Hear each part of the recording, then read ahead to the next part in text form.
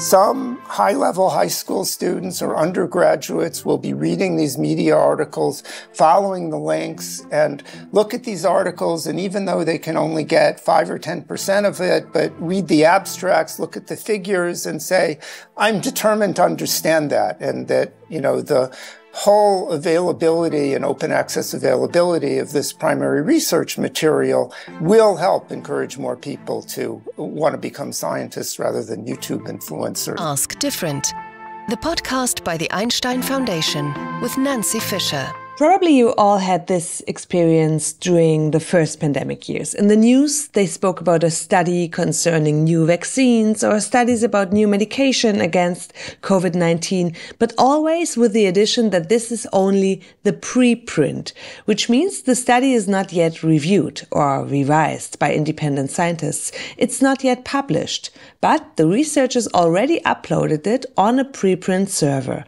and therefore it's open to public. This is a great achievement, and we owe this one to Paul Ginsparg. Mr. Ginsparg is professor for physics and computer science at the Cornell University, Ithaca, specialized in, for example, quantum field or string theory. And last year, he won the first Einstein Foundation Award for his invention of the preprint service. And I'm very happy that we can speak today for this podcast. Maybe we can begin to imagine how life was back in the beginning 90s. Personal computers, the internet was not complete standard, of course, but in their beginnings. And maybe you can describe us these times that led to your idea of the first preprint server. Well, it's almost difficult for me to remember back to the level of technology we had back then, but nobody had a cell phone, much less a smartphone. The internet did exist. I myself was connected to the internet starting in 1987, but the World Wide Web did not exist. Of all of the many services that we have layered on top of the internet, that's of course one of the most prominent. And equally importantly, the rest of the world hadn't yet discovered the internet. It was something of a private playground for academics. I mean, I was familiar with it because we, in physics, in the early 1980s, even before the internet, there were a few other networks. There was the old DECnet that started, I think, around 81 or 82 when I was at Harvard at the time, and our computer was I didn't know it was connected to some computers of colleagues in Berkeley, and I suddenly received, we had been using email locally in the department, and to my sort of surprise, naive surprise at the time, received a message from somebody on the West Coast, and I thought that was really cool in the 1982 timeframe. But by the late 1980s, we had something of a critical mass in the community. Using email, we had started using word processors, text editors, and for the first time, we were able to collaborate effectively from remote. Before then, we had to handwrite notes and then fax it or mail it, but suddenly we were able to write the full equations and send them back and forth. And it was then natural when articles were finished to start sending them around and distributing them by the late 1980s. That seems like a good solution. Why was the preprint server needed then? Well, so I have to say that I don't know the precise origin of the paper preprint system. When I asked colleagues who started their careers in the late 1950s, they said they were already distributing things by ordinary mail. The technology, that was pre-photocopy machines. So by the late 1960s, early 1970s, the paper distribution system, at least in my field of high energy physics, had become very systematized and very organized. All of the major institutions would collect the articles in preprint form that were written among their institutions and send them out to institutional mailing lists. By the late 1980s, they had grown, at least at Harvard, again, where I was at the time, to sending out not only to about 300 institutions, but also we would send them out in personal mailing lists to people that we knew. So we had this, and this is very important for this development, we had this pre-existing habit of distributing the information, but it had an accidental consequence, which was that it was intrinsically unfair, not by design, but just by logistics. That is, if you weren't in this privileged loop, then you weren't receiving it immediately, and it might be many months before you were able to have access to the same critical research information, whether it was, about experimental results or theoretical results. And by intrinsically unfair, what I mean to say is that if you have some idea or are responsible for some development, we like to think it was because we were more inspired, we worked harder, but not because we had privileged access to information. And so what you did is you kind of opened the whole thing, and then suddenly every scientist could upload his or her study results. It was a big success. Did you expect that by then? No, I can say quite ambiguously, I did not expect it. Originally, what I had in mind was just sort of a 3-month queue until the paper distribution could catch up, and so everybody could have access immediately. And then the papers that were assigned identifiers starting 9108, that signified August of 91 when it started. By November, 3 months later, I would just delete them. And so it would be easy to find them because you would just, remove everything that started with those 4 digits. And I was anticipating, based on the volume of traffic, the number of articles being written at the time, to perhaps get 1 submission every 3 days. In other words, about 100 per year. And the surprise was that the day it went on in mid-August 1991, it started receiving at least 1 submission every day. I mean, there were no days off, and very quickly grew. I think there were about 25 in the first month and probably double that in the next month. And then more importantly, within a few months, early in 92, multiple other fields wanted to join in, starting with algebraic geometry and then other areas of higher energy theoretical physics and condensed matter and astrophysics. So there was just enormous growth in 92, which I had not planned for nor anticipated. And incidentally, just to complete the thought, I was very fortunate that somebody came to visit me in probably October of 91. So before anything was ever deleted, and said, please don't delete it. It's so much easier to access these things via email, which I thought was awkward, and process them ourselves than to go across the street to a library or down the hall to a preprint room, or even to find something in a pile of papers on a desk or in a cabinet. And so, I took that to heart, and so never deleted. And so I have everything that was ever submitted, which is now over 2 million submissions. Amazing number today. I think this year arXiv hit 2 million submissions, right? That's right. And besides the fact that life is easier for many scientists now, how much did your invention change also maybe the aspect of collaboration, of sharing knowledge in science? What do you think? Well, that's a good question. I'm not entirely competent to answer. There are so many other factors at play anyway. Over the past 30 years, the transformation of the technology, the way we communicate, even the way we're doing this with a video connection, wouldn't have been possible 30 years ago.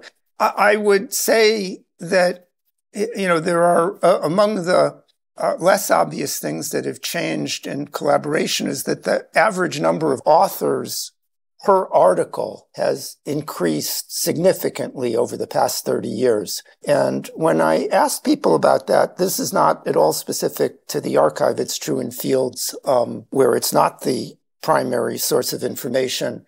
And there are probably 2 factors at play. One is that it is so much easier to collaborate from a distance because you're not dealing with faxing or written information that you can connect via email or now via video conference.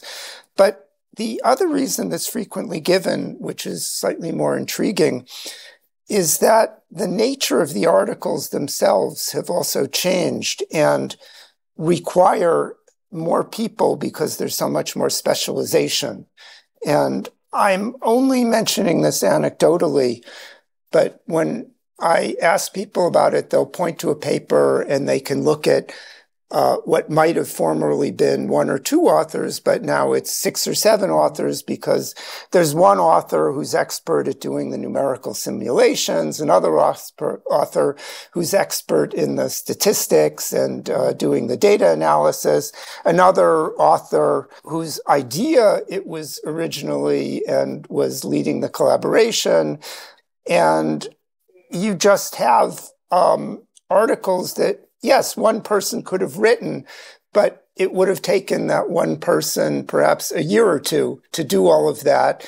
And with so much communication and with competition, would no longer be competitive. And so people just gathered together. And it's a fantastic thing. I'm not meaning at all to be pejorative about this development, that people can selflessly combine talents in order to produce something that was better and more quickly than any of them could have done individually. And that's significantly facilitated by the technology that we're now using. So the Einstein Individual Award acknowledged your work with the first prize last year, and with 200,000 euro, if I read it right.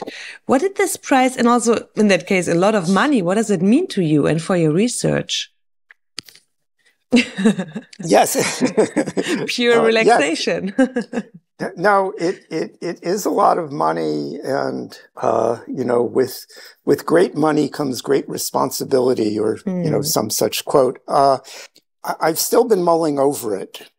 This may sound odd because it's almost a year ago, but I have been in the back of my mind thinking about various projects, wondering if I should use it for equipment, wondering if I should hire a team of programmers to implement some ideas I've had, and that takes some organization. With respect to arXiv, it seems appropriate to try to find some use of the money, thinking about how the technology really needs to be renewed. And so I think it's ready for that. And, there are people at the arXiv end working on it, but I'd like to think about some of the machine learning technique, also seeing how many of the older papers can be mined semantically to try to make use of some of these new technologies. And I'd like to think about some of those applications. And I don't have the complete competence myself. And so that would argue for using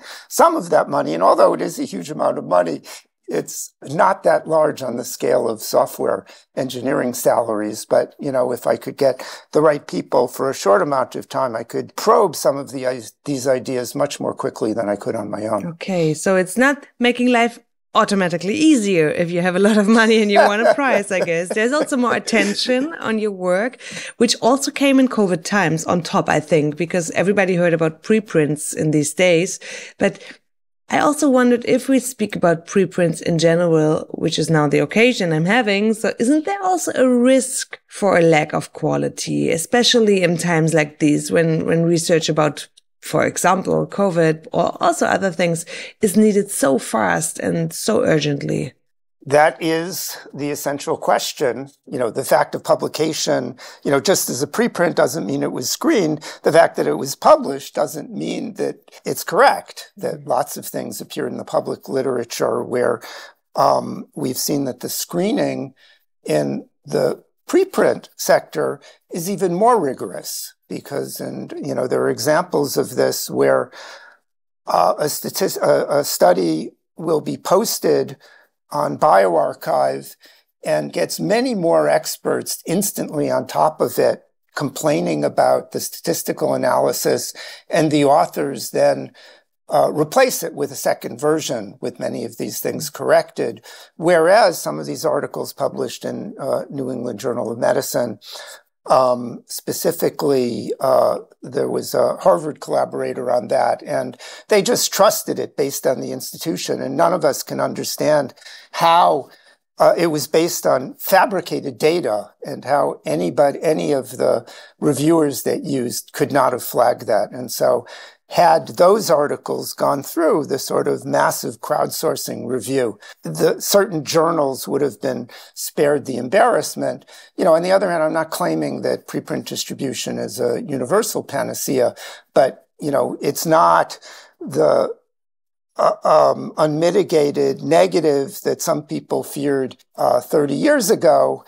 And we've seen operationally, it not only hasn't caused harm, but there are a few specific examples of treatments that were advertised earlier than they would have otherwise been had they waited for the published literature, and may even have saved lives. Okay.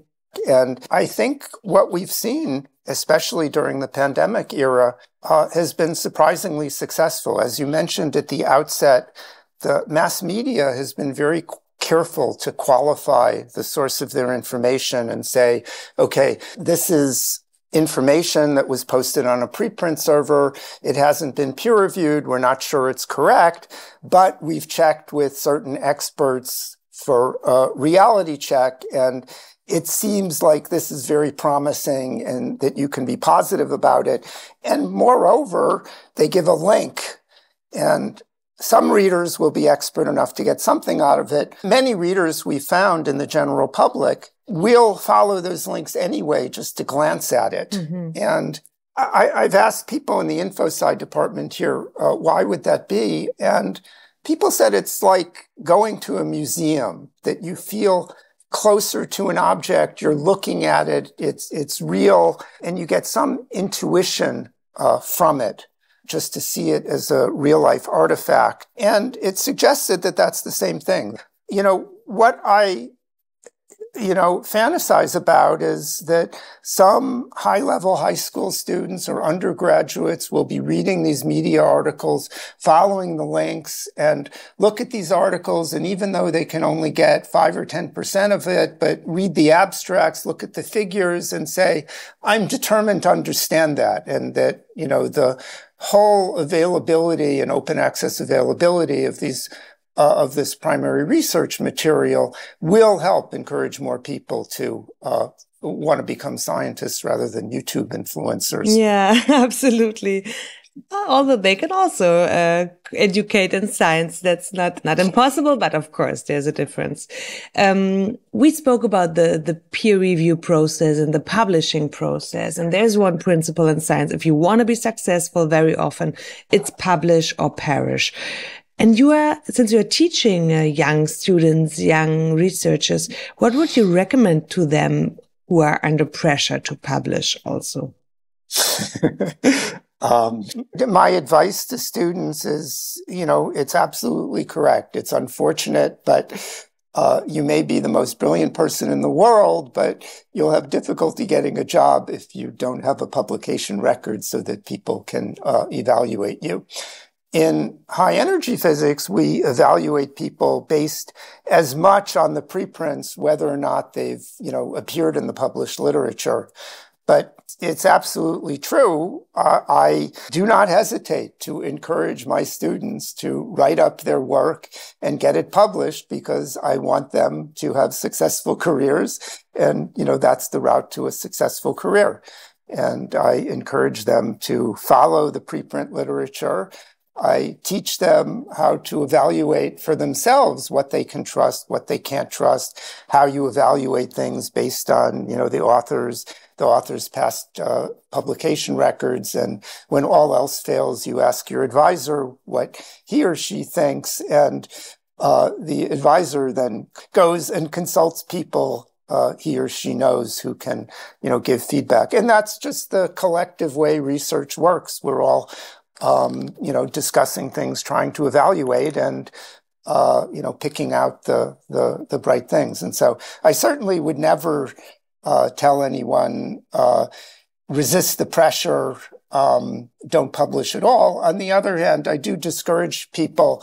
My own thesis advisor, Ken Wilson, was notorious for publishing very, very few papers, and the few that he published were extremely good, at least one of which he won a Nobel Prize for. And so I encourage people to put quality over quantity, but beyond that, I would, you have to encourage people if they want, to be able to get grants and to get future jobs. Yeah. We spoke now a lot about, maybe your view on researching, but not about your research itself. So maybe let's find the time in the end of our conversation, because you studied at the prestigious Harvard University, you researched then on particle physics or quantum theory. You mentioned that already. How much time do you have left besides the arXiv work for pure physics? Well, I would say that the arXiv has a staff and a number of people working for it, and so I'm not responsible for the day-to-day operational activities, and it's difficult to estimate. I do spend time daily. I do various forms of troubleshooting. I look at, I look at trends. I've been fascinated by some of the data analysis. For example, we had continuous growth since the start, right up through the pandemic, including the first year of the pandemic, 2020. And then it's just flattened. We've never seen anything like this before, that the total research output going into arXiv 2021, 2022, it hasn't gone down, although it has gone down in some fields, but it's flattened. And we've just never seen an effect like that before. And it is extreme concern, not from arXiv, because arXiv is just seeing the same feed of information as comes into the journals. And I've checked with various journals. They've seen exactly the same thing, that in 2020, there was something of a pipeline effect. People were home, the labs were shut down, and they were able to finish off a bunch of things quickly that they wouldn't have been able to finish off otherwise. But then in 2021, 2022, we're seeing a dramatic effect of on the first and the second year graduate students not being able to come into labs because the labs were all closed, or the senior graduate students were no longer mentoring, or the advisor wasn't in, or everybody was disrupted because there's so much time spent teaching administration, especially 2020, 2021. And we're still not recovering from that. And so, that's some of the things I do. And then the course I'm teaching, and I've written some papers about, not so much about string theory and relativistic quantum field theory anymore, but along the lines of quantum information, which has been fascinating and has had, I would say much more experimental impact, and possibilities over the last 10 to 15 years. In fact, this morning I was writing a problem set for my course in which they use the IBM cloud computers to investigate some quantum paradoxes, which was great fun. And, not only not possible when I was a undergraduate or graduate student, but would not have been possible even more than 5 years ago. So, working out some of these conundra, and also working out experimental methodologies for extracting information from experiments and using machine learning to do that, which has been one of these recent trends. The other thing I was doing this morning was working with my co-organizers on a meeting that's to take place in Aspen this February during the winter session, where we're collecting 100 people together for thinking about people like me who are familiar with quantum field theory and its relations to statistical mechanics and statistical physics, and seeing how much that might inform our understanding and ways of creating new architectures for deep learning networks. There's a number of close connections in there. So I've been thinking about these issues more than conventional high energy theory that I was trained in, but that's fine. It keeps one energetic. Somebody once told me that people spend the rest of their careers rewriting their theses, and I'm happy to say that in my case, the successive revisions have been increasingly drastic. That's a nice word in the end, I think. And that seems as if you would have a lot of things to do for the next years, for the upcoming years. There won't be boredom or something like that for you, I guess. So thank you. Thank you for improving the quality of research in, such a fundamental way. I think we all got an idea about the importance of preprint service and the life and work of Professor Paul Ginsparg. He was our guest in today's episode of Ask Different, the podcast by the Einstein Stiftung. And my name is Nancy Fischer. I am happy if you liked this episode. I'm even happier if you listen to another one. You find them all on Einstein Foundation's website or on all the known podcast platforms.